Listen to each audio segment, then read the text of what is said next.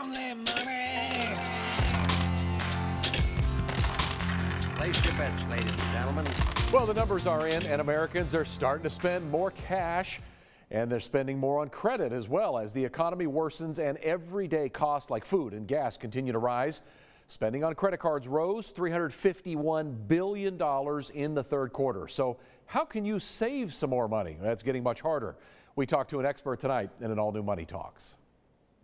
Ignorance will keep you broke. You've got to know how much you are truly earning and how much you are honestly spending. Financial advisor Rolandis Johnson reminds us to mind your budget. And so my first deal is find what's best for you, what fits for you. But secondly, stay disciplined with that thing. I know the one thing I harp on is constantly review your budget. Every single year, look at it. Make sure you know exactly what's coming in, what's going out. Remember, once your bills are paid, you need to have a plan for your discretionary cash.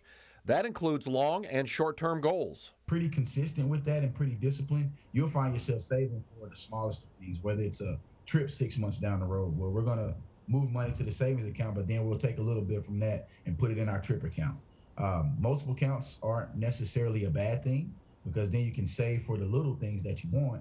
But no, we have a Christmas fund. Every year we get to a certain level and then it's okay. That's how the money we want to spend on Christmas. Have you ever heard of the envelope method? It's grabbing your cash and then organizing it. I'll let Rojo explain. But there's so many different techniques and strategies. The envelope method, my wife was telling me about that. I'm like, babe, we already kind of saved pretty well, but you know, explore some of those apps, the automatic drafts. If you're not a big banking person, the envelope is a great method. Write the name on the envelope and how much you want to save and constantly put money in. And just a friendly reminder about swiping the plastic. Studies show that when you pay for everything in cash, you actually spend 18% less. It's more of a psychological thing to where you're handing somebody $100. It stings a little bit more because you're actually seeing it go away versus swiping the credit card or the debit card and it's just zeros and ones transmitting in the background.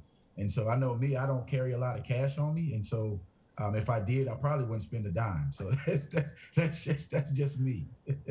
Yeah, you ever start to hand over that money and then think twice about it, try to pull it back? As of October of this year, roughly 4 in 10 Americans say none of their purchases in a typical week are paid for using any cash.